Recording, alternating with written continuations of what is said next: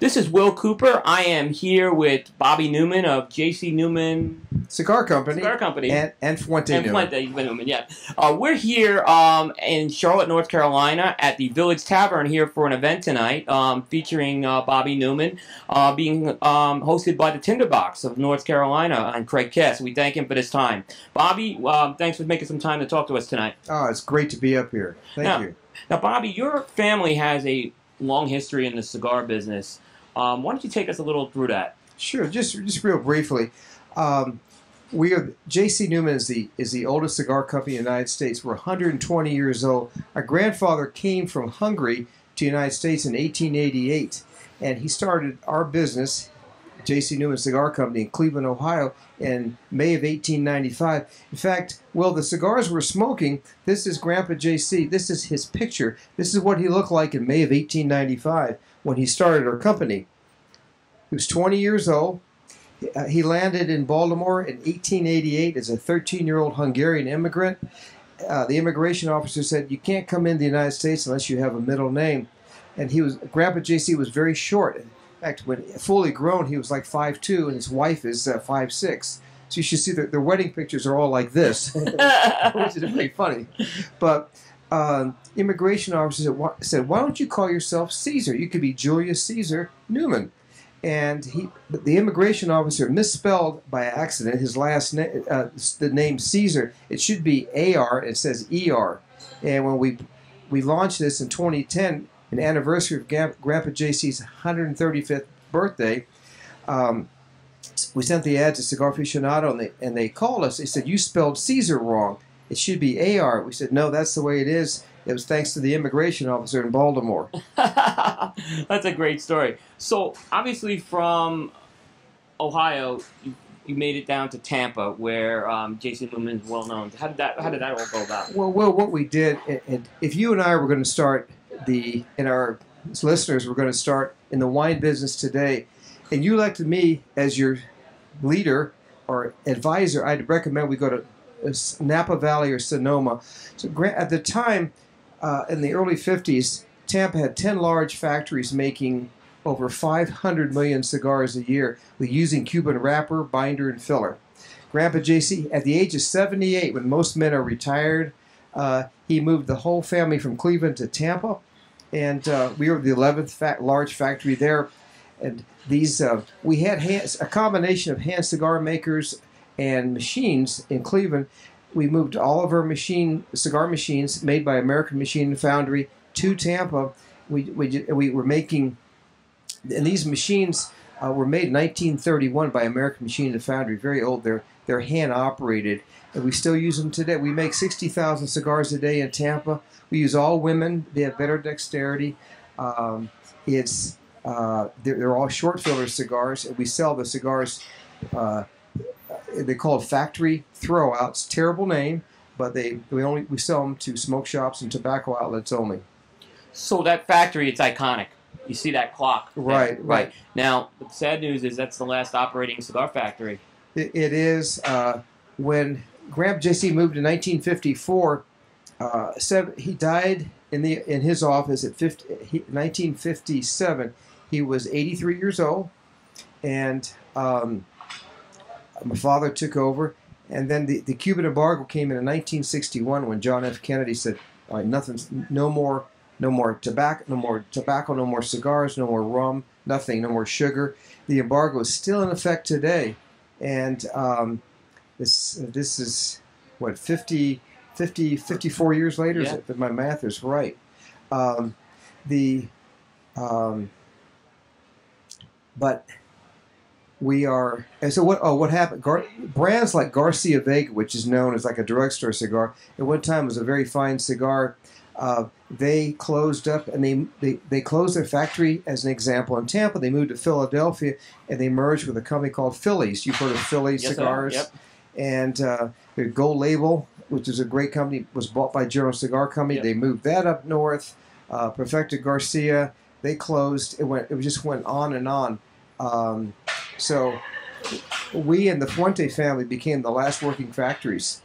And in 1986, we had a leveraged buyout. My father, my brother, and I bought all 17 of our relatives, and Carlos Fuente Sr. and Jr., they were making a brand called Moya, M-O-Y-A, in their factory, and they wanted to close it and concentrate on their factory that they in Santiago, where they are today. So Carlos asked if we'd make his Moya cigars, and we said we would, but we'd like to get back on the hand cigar making business. So we had a brand called La Unica, and Carlos Fuentes, he picked the 4 sizes, and they developed the blends with my father, and it was called La Unica, which means in Spanish the only or the one, La Unica, and it was called Dominican Primeros, which means Dominican first. Prior to that, all the bundle cigars were always seconds. You know, they would have a hole in the wrapper, or the wrapper would be off color. Well, these were first, and they were more expensive, but they took off. And at the time, we were making Cuesta-Rey. Excuse me, we're making Cuesta-Rey in Tampa on long filler machines. We had 4 operators using Cameroon wrapper, and La Unica became so successful. We shut our La Unica, we shut our Cuesta-Rey production down. We're making 40,000 a day, and we switched to had Carlos Fuente Jr. and Sr. make them. And then in 1990, we started Fuente and Newman, and we started becoming the distributor and importer for Arturo Fuente Cigars. And we've been with them. This is our let's see, my math is right, 25th year together. Wow, that's an amazing partnership. You know, in any business today, to go 25 years, to have that type of collaboration, it's amazing. But you know, the way it works is my father, my brother, and I always felt if we were down to our last dollar, we'd give the Fuentes 60 cents. They've been very, very good to us. And we think we've been great partners, and it's worked out very well. That's great. That's great. And so you got into the business, obviously. Was it always your intent to get into the cigar business, you know, when your dad was doing it? I'm sure. I'm only 39 years old. Actually, I'm younger than Will. Yes, all right. In 1960, my mother took, I can tell you the story in 30 seconds. My mother took my brother and I to her cigar factory. And I used to go on, my father back then, everyone worked 6 days a week. 1960, I remember that's the first time I went through the factory, and that I remembered in Tampa, and we were making Rigoletto Palma Grandes. We were making 300,000 cigars a day, working 2 shifts, and that was really cool how these things operated. This was on a Friday. On Saturday, we drove down to Miami, the Fontainebleau Hotel, which just opened up, and we thought we were going to the French Riviera. It was beautiful. Right. And my father took us on Saturday, so let's make some calls together. So Dad took my brother and me, Eric, and the first shop we went into, a man came in and he put down $1. He bought a pack of Rigoletto Palma Grandes I had just seen being made and packaged and put in cases, and it had such a powerful influence on me that I always, from that time, I knew I wanted to sell cigars for a company. And I was lucky because most people don't know what you want to do until later in life, or you go to college or whatever. But I knew from then on, I knew at the age of 9, now you know how old I am, what I want to do for the rest of my life. That's amazing. That's amazing. So fast forward, now J.C. Newman has become well known as a premium hand-rolled cigar company. Well, we have a factory in, well, thank you. Arturo Fuente makes all of our Dominican cigars, which we're here today. We're doing a Diamond Crown, a great Diamond Crown dinner, and we'll be in Hickory, North Carolina tomorrow. Oh, it's great up there. Man. And with Diamond Crown, the classic, the Connecticut shade, the Maximus, which is Ecuadorian, and then we're smoking the Diamond Crown Julius Caesar, which is an Ecuadorian Havana seed. And but we have a factory that my brother and I own in Nicaragua. And we make 75,000 handmades a day. There's no machinery down there. We make Brick House, Perla Del Mar, El Baton, House Handmades, and Quorum cigars. And it's the second largest factory in Nicaragua. It's second only to Drew Estate, which they make about 115,000 a day. And they're owned by our friends from Swisher in Jacksonville now. Wow. You know, in my local, one of the local shops I go to across town, sorry, Craig, is, I mean, I just see a lot of people smoke Quorums. And, you know, it's a great cigar for the value price of that thing. The reason, we sell $12 million a year, and it's growing, knock on wood, double digits, is it's it's one of the great values for a handmade cigar. We have it in the classic, the darker wrapper. It's Sumatra wrapper. We have it in Connecticut seed grown in Ecuador, and we now have it Maduro. And that Maduro, it's Connecticut broadleaf binder, and boy, it comes through so. It's such a nice, flavorful, sweet cigar. Again, it's a cigar that people would a lot of people enjoy it. Obviously, people use it to play when they play golf, mow the yard, or whatever, or just it's sitting around. Like there's 2 fire pits out here. It's all set up for people to smoke cigars. Yeah. And El Baton, another value cigar. It got you a Cigar Aficionado rating a few years ago, which I've always loved that cigar. Well, thank you. It's the highest rated cigar we've ever had is what you and I are smoking. The Diamond Crown Julius Caesar got a 96, but the El Baton 91, the Brick House got a 92, yeah. And those are also value cigars. They're in the $5 to $6 range, and you don't have to mortgage your house to buy these cigars. Right. And then, of course, Diamond Crown now from the Fuentes, that is your premium line. Right. This is our Rolls Royce. This is our Bentley. The Fuentes had a very successful FFOX, Fuente Opus X. Great cigar. Very, very terribly oversold. And we have the Diamond Crown. When Dad was, for his 80th birthday, before his 80th birthday, and the company's 100th anniversary in 1995, because the company was started in 1895, Dad wanted to come out with the most expensive cigar that's ever been. He wanted not the most expensive. He wanted to come out with the best cigar. It was a line of. He said we're going to have a line of 54 ring gauge cigars, and no, the biggest cigars, the only molds, the biggest molds at the time, believe it or not, were 52. Whereas now they have 80 ring gauges and 70. We even make a 70 ring gauge cigar in Nicaragua. But then it was our father was always original. He said, if you copy someone else, you don't deserve to be successful. Be original. So a line of 54 ring gauge cigars, Connecticut shade, the best of the best Connecticut shade, is double fermented. No one in their right mind would double ferment it because it takes so much time. Right. But it sweats out all the impurities. It got tremendous ratings in Cigar Aficionado. We launched it in Beverly Hills at the Grand Havana Room, and then same year the Fuente Newman and the Fuente family launched FFOX in Boston. So they went west. They went from Boston all the way to California, and that's where we launched it using talking about opening up smoke shops in the New England area and going west.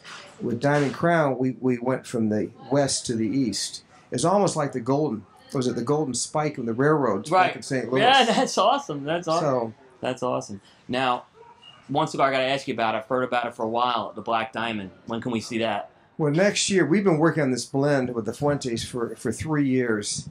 It's going to be it'll be a Connecticut broadleaf, but it'll be a Havana seed. It's got a unique taste to it. It's fuller bodied, but very smooth. And the secret of cigars is the longer you age tobacco, the smoother the tobacco is. And I will swear on my dad. My dad's watching up over us. He died at the office at 90 years old and 12 weeks, and he was dressed like I was. And I would swear on my father's grave that the Fuente family has the largest inventory of aged tobacco in the world. But again, the longer you age tobacco, like Scotch, the smoother it gets. Yep. And that's why Diamond Crown has been so successful. Yeah, I mean, we were talking on a previous show how the Julius Caesar we think is one of the best aged cigars. Ready to smoke right when you get it, but put a few of them away. You're really going to be in for a treat with that. Yeah, we've had a lot of fun with this, and we export to 81 countries. And I'll tell you a story, and your listeners may be interested, or people that watch this show, that we had a tasting. The IPCPR of Europe it's in Dortmund every year. It's called Intertobac, and we're there every year. And we we go in with our importer Arnold Andre. They have a booth there, and so we did tastings around Europe, and Diamond Crown we did with Diamond Crown which is, I think, everybody listening and you, me. And your family. If you're going to a desert island, you've heard this before, Will. If you could take one drink, one woman that wasn't your wife, so me, hi Meredith, my wife, and one cigar, would you take with me? Well, I would take the Diamond Crown Julius Caesar. Absolutely. Great cigar. It's a great cigar. Oh, well, thank you. Appreciate it. Well, before we wrap up, you mentioned one other thing. It's 140 years now, I think. Well, you sort of mentioned, because it was 1895 the company started, so now we're in 140 years. So I wanted to just congratulate you on that, because again, when you look at companies that stay in business, 140 years is just an eternity. Yeah, well, it's actually 120 years. I'm sorry. I'm sorry. Okay, that may be my fault. No. I had to say that because Craig Cass, the Tinderbox, who's sponsoring this dinner, he was a math major at Appalachia State. And he will kill both of us. Can't you guys add? Yeah, I know. Thank you for that. Yeah, no, but we've like everybody, we've survived we survived world wars, the recession, the depression. Of course, our biggest challenge right now, and my brother and I have been at the tip of the spear, along with the Fuente family, with Cigar Rights of America. Craig Cass is the president of the IPCPR, with this thing with the FDA, and so we are doing everything. We are leaving nothing on the field to make sure that we get a pass on this, and I pray about it every night, to be honest. I'm glad. Well, we appreciate the efforts on that a lot. I know there's a lot of personal time you guys put into that, as well as resources. So, I know we're in good hands with the fight. Let's hope it goes our way.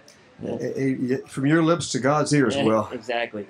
Bobby, I'll let you get back to the event here as we're about to get started. But thank you for the opportunity. Oh, thank you, Will. Really appreciate it. Yeah, come down and see us, okay? I'm taking you up on that. Okay. All right. And we appreciate it. And again, the people that are listening or watching Last Working Cigar Factory, it's a closed factory, but it's open to our friends, and you are my new friend, and you are my new friend. So come see us in Tampa, Florida. We appreciate it. This is Will from Stogie Geeks. Thanks again, Bobby. Take care.